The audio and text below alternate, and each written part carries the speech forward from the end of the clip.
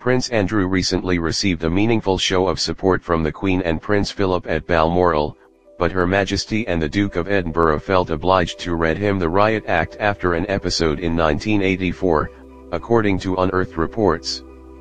Prince Andrew has been spotted leaving Balmoral this week, following ex-wife Sarah Ferguson's hasty departure from the Queen's summer retreat.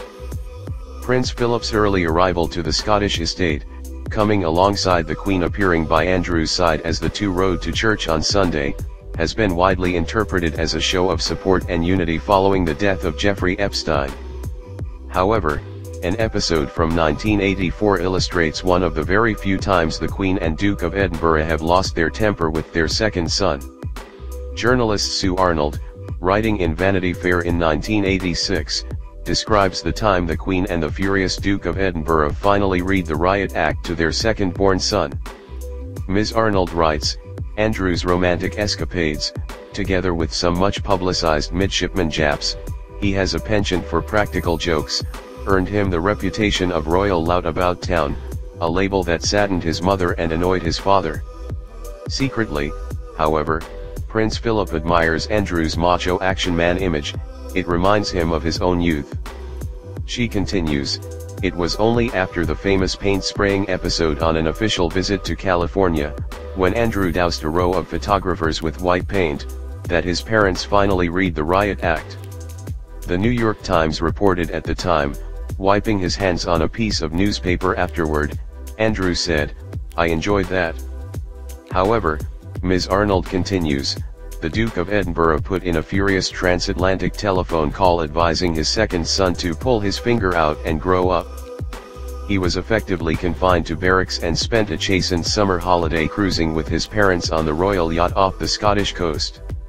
Andrew was also caught up in a major row during his day's training at the prestigious Dartmouth Naval College, when he and other students caused mayhem during a charity race. However, his youthful japs were not the last time the Queen read the Riot Act to her second son. Channel 5's Paxman on the Queen's Children, which originally aired in February, describes how, by Christmas 1995, the Queen had had enough of the oft-publicized turmoil in both her eldest sons' marriages. Jeremy Paxman explains, Her Majesty had a plan to take back control from her wayward children. Mr. Paxman speaks to veteran royal reporter Phil Dampier, who broke the news of the Queen issuing an ultimatum to her eldest sons. Mr. Dampier says, the Queen had summoned her children to what you can only describe as a summit, at Sandringham. The monarchy itself was in peril, it was at such a low ebb. It was in such a terrible state that they had to do something. That was the turning point when the Queen said, enough is enough, you must now divorce. We have to draw a line under this. Someone overheard the conversation, they discussed the fact that she was telling Charles and Andrew that they needed to get divorced. Mr. Paxman adds, having been read the Riot Act by Mummy, both Charles and Andrew were divorced within months.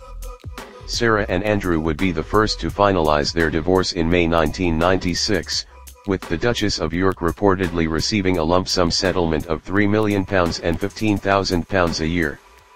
Diana and Charles would follow in August 1996, with the Princess of Wales receiving a lump sum settlement of £17 million and £400,000 a year. Both royal women lost the use of the title Her Royal Highness post-divorce, with Fergie now being known simply as Sarah, Duchess of York. However, the divorced Duke and Duchess of York continue to live together, and have even reportedly jetted off on a romantic trip to Malaga. Fergie was spotted boarding a private jet earlier this week, although other reports suggest she and the Duke may be in the US. An insider told The Sun, the Duchess insisted she go on holiday with the Duke to look after him and show the world she stands by him. The Duke has been fairly relaxed up to now, he's starting to S himself. It's become the biggest story in the world and he's at the heart of the coverage. She feels this is like the old days when they would take on the world together. She knows she has to get him away from all the headlines.